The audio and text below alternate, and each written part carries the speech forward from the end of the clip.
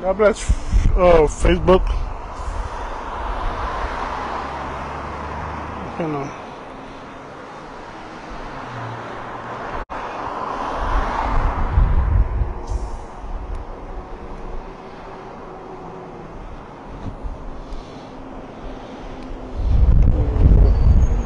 Floating.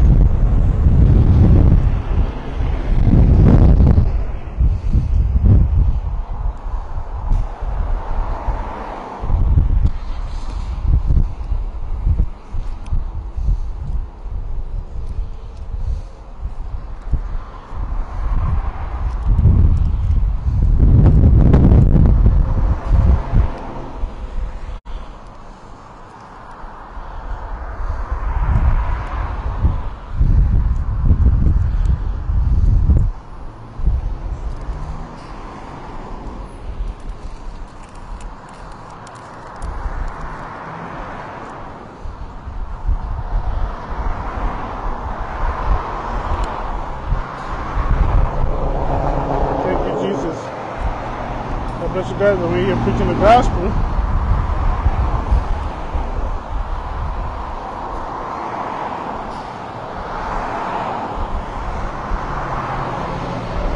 Glory to God. Praise Jesus.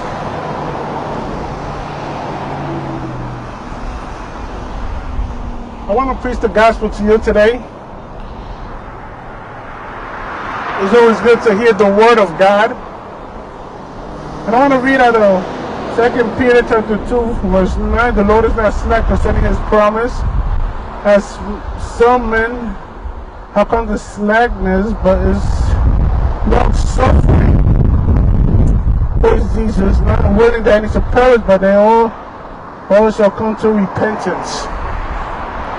And that's the message I want to bring to you today. The Bible says the gospel of the world, and gave his only begotten Son, that whoever believes in him shall not perish but have everlasting life. And that's why I'm here, so you can receive the word of God, the gospel of peace. Because he is coming, my friend, he's coming, and his reward is waiting to give those according to what they did in the flesh. Whether they did abomination unto the righteousness, or they did sin.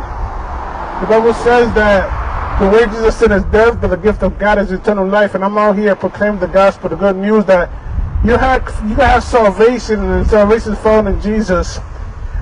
That he shed his blood for us, right? We were bought at a price. The Bible said that we were bought at a price. That his shedding of the blood, there was no sacrifice, there was sin.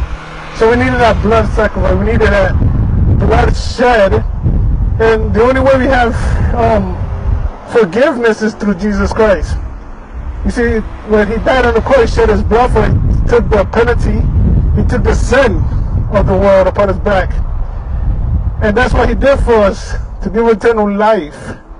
And you see, when the Bible says, if you confess and believe in your heart, confess with your mouth in the Lord Jesus Christ, and call upon his name, you shall be saved. But it takes repentance. It takes to deny yourself, pick up the cross and follow him. Deny all the works of the flesh. Because the works of the flesh will lead you to hell. There's a broad path that leads to hell, to destruction. And many are on that path, the Bible says. The Bible says that many are on that path. You see, if you don't deny yourself, you don't deny the works of the flesh, right? Your fornication, lie, adultery, smoking, fornication, sex outside of marriage, lying, things that will not inherit the kingdom of God. You see, when you seek Jesus, when you seek him, the Bible says you will find him. That's why you got to look for Jesus where he can still be found, call upon his name when he's near. You see, there's going to come a time that you won't be able to reach it. You won't be able to reach the God. You won't be able to call upon his name. It'll be too late. And you're going to be without excuse, because God sends his messengers out here so you could repent of your sin, repent to Jesus Christ. And the Bible says he's coming like a thief in the night. And you know, the Bible says that the earth is going to be burned, the earth, and all the elements and everything that's on heaven. You see, and we have to start looking for Jesus, man, because the time that we're living in, man, we live in perilous times. And people are living in the flesh, and they want to satisfy their flesh. The Bible says that Jesus Christ is coming, right? And when you sow to the flesh, you're going to reap corruption. You're going to reap what you deserve. But when you sow to the Spirit, you reap eternal life. You see, that's the good thing about Jesus, man. He want to give you eternal life, man. But the Bible said that you love darkness rather than light. You love your darkness. You love the deeds that are evil. If you keep sowing into the flesh, you're going to reap corruption. You're going to reap destruction. That's why the Bible says to hold that what's eternal. Hold on to the spiritual things, the things that will not get old, things that will not rot, where thieves will not get in. Store your treasure in heaven, for where your heart is, where your treasures be. You see, when you start seeking Jesus, and He'll open your eyes, and you see, and He deliver you. You see, Jesus Christ can deliver you from sin, the so law of sin and death. And it's time that we start looking for Jesus in these end times. That's why you got to call upon His name. So He sent us out here to preach the gospel, the good news of Jesus. So you can be sealed with the Holy Spirit. But you have to first deny yourself, pick up the cross, and follow Him. And start seeking where He can still be found, man. Jesus Christ is coming. Oh man, Jesus Christ is coming. He's sending His angel out here to blow the trumpet. Oh, He's coming like a thief in the night. Praise Jesus, He's coming. Jesus Christ is coming, man. It's time to look for Him. It's time that you start seeking the things above. You start seeking first the kingdom of heaven, and everything should be added unto you. But you first got to seek the kingdom of heaven. You got to deny yourself. It's time that you start seeking Jesus, where you can still be found. You see, the time is standing. The time is at hand. You know, the Bible talks about that the hearts of many will draw cold at the end times. The Bible said that the hearts of many will draw cold. The love will wax cold. And that's the time we're living in. People don't care no more. They don't have no more love. They got that fake love. You see, but when you have Jesus in your heart, you will love even your enemies. Because that's the Holy Spirit that lives in you. You know, the Bible talks about your body, your temple, the body.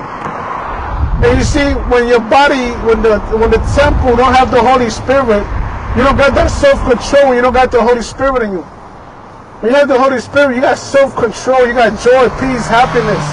But when you don't got the Spirit or the Holy Spirit, or you're not sealed, you're going to be having cursing in your mouth and constantly getting drunk and getting high and trying to satisfy the flesh and trying to fill a void in your heart. And that's how a lot of people get into depression. A lot of people get into depression like that. Praise Jesus. God can deliver you from depression. He can deliver you from witchcraft. He can deliver you. He's the deliverer. He came to set the captives free. That's what Jesus Christ came to do. He came to set the captives free, to bring healing. He want to save your soul. He want to save you from destruction. He want to save you from hell. If you just believe in the gospel, believe in Jesus Christ, and you shall be saved. You and your family will be saved. You call upon Jesus. The Bible says that this way that look good into eyes, this way that look right into a man's eyes, but at the end brings death. There's things that we do, there's pleasure in our flesh, but it brings destruction. But I want to let you know that Jesus Christ can set you free. Jesus Christ can deliver you. He wants to save you. But you have to turn from your wicked ways, turn from your sin. And Jesus Christ is the way, the truth, and the life, and no one goes to the Father but by Jesus. And that's why I'm here to proclaim the gospel, the good news, Jesus Christ. That He wants to save you. He wants to deliver you. Praise Jesus. He wants to deliver you. And you can just seek Jesus where He can still be found and call upon His name. You see, because we live in life like pleasure, like there's nothing's going to happen. There's nothing coming. That's why the Bible said that many are called has slackness, saying, where's the promise of your coming? That's what happened. Then like I read in 2 Peter. He said, what's the promise of your coming? But God's not slack concerning His promise, as many as count slackness. There's not all meant to perish, but they may all come to repentance.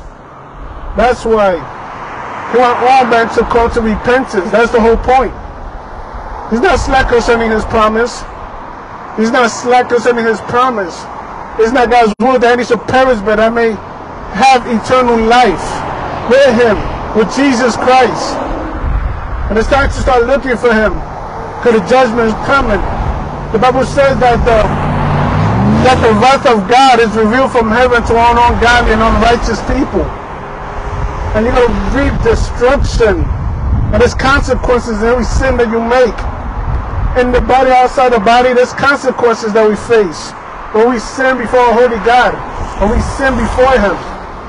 And that's why Jesus Christ came.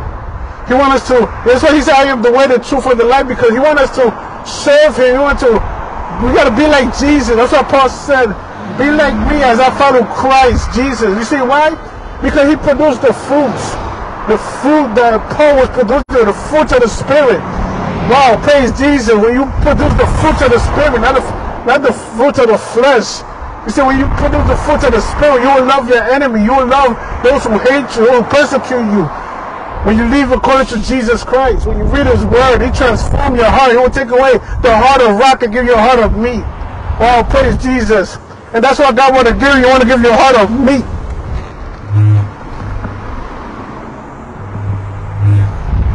He wants to give you a heart of meat to humble yourself and turn away from your pride, because the Bible says in Proverbs 16 that pride comes before destruction and the Holy Spirit before its fall. You see, pride brings destruction, pride. And this pride brings destruction in your life. That's why the Bible says, my people will call by my name will humble themselves and seek first the kingdom of heaven. I praise Jesus. He will see from heaven and he bring healing to the land, but you have to humble yourself and turn to Jesus Christ. It's time that we start seeking the things above, start holding down for what is eternal, and start looking for Jesus Christ, because he's coming, my friend. Jesus Christ is coming. Oh man, you gotta give those what they would deserve. You gotta give those what they would deserve. Praise Jesus. Because he's coming, my friend, he's coming. And this is the warning. This is the warning. Jesus Christ is coming. That's why I'm out here preaching the gospel, the good news. The good news that he want to give you eternal life. He want to give you eternal life. Do you believe in Jesus? Anybody believe in Jesus? Does anybody believe in God? You believe in Jesus, brother? He's calling you to repent. Turn to Jesus Christ. Turn to Jesus. He's coming. Judgment is coming. And we got to seek him, but he can still be found. You see, he want to give you a new life. He want to dress you with a white robe. He want you to put the full armor of God.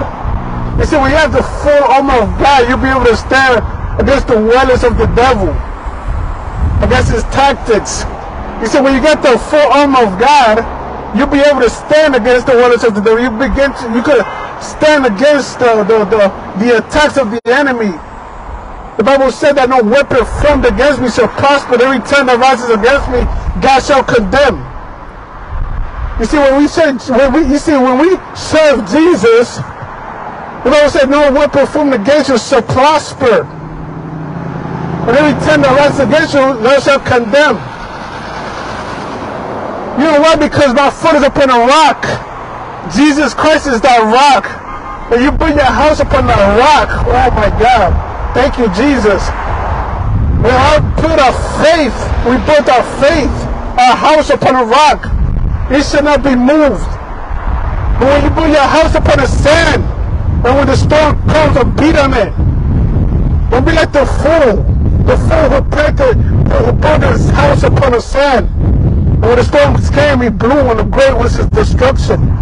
But when you build your house on a rock, which is Jesus, and put your faith in Jesus upon that rock, the storms will come and beat on the house, and it will never fall, because the foundation of the rock. Jesus Christ is that rock, my friend. Jesus Christ is the rock. Put your trust in Jesus Christ. Put your trust, put your faith in Jesus. The Bible says that faith come by hearing, and hearing by the word of God. And that's why I'm here today, preaching the word of God. Preaching the word of God to you guys. He is coming, and judgment is coming, but it's not God's will that he should perish. If you just call upon his name, you will be saved. You will be saved from judgment. You will be saved. It's important unto men today, once they come to judgment, the Bible said that we all will stand there before the judgment seat of Christ. We're going to stand before the judgment seat of Christ. And no abominable, no lie, no fornicators will enter into the kingdom of heaven. Only those that are written in the Lamb Book of Life. Is your name written in the Lamb Book of Life? Is your name written in the Lamb Book of Life? Jesus Christ calling all men everywhere to repent. And he's calling all men to repent. Because he's coming. And his reward is with him. Praise Jesus. It's time you give your life over to Jesus. He could deliver you. He could deliver you. He could bring healing to your body. He could bring healing to the family. And that's what Jesus wants to do. Jesus Christ wants to give you a life, a new life, and have that life more abundantly. That's why I say, he said before us, life and death. He said choose life. That's why the Bible says that it does not please God, the death of the wicked. It's not pleasant. But the Bible says that precious in the eyes of the Lord the death of his saints. You know why? Because you're washed with the blood of Jesus. And then we will pass from death into life. And we're not going to go to no second death with this hellfire. But those who are written in the Lamb Book of Life, Jesus loves you. God bless everybody. In Jesus' mighty name. Hallelujah. Thank you, Jesus. God bless everybody.